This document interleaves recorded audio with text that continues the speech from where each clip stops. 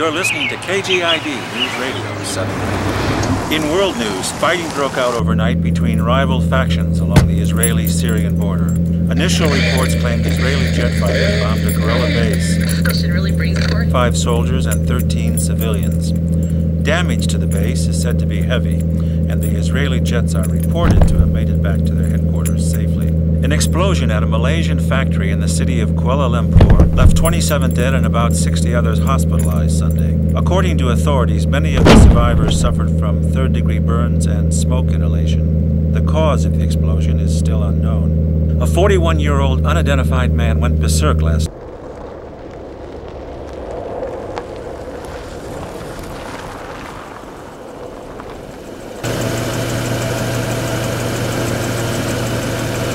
Have the suspect in.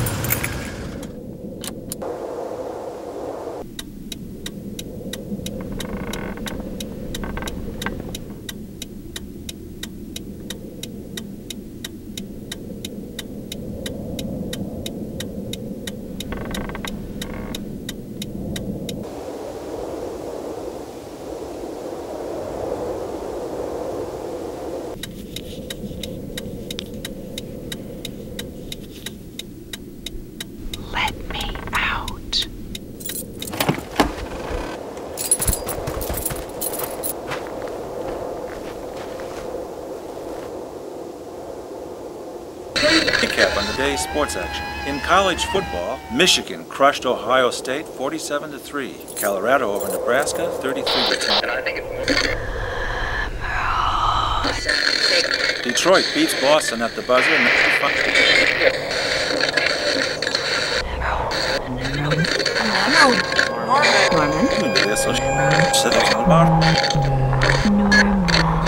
Norman.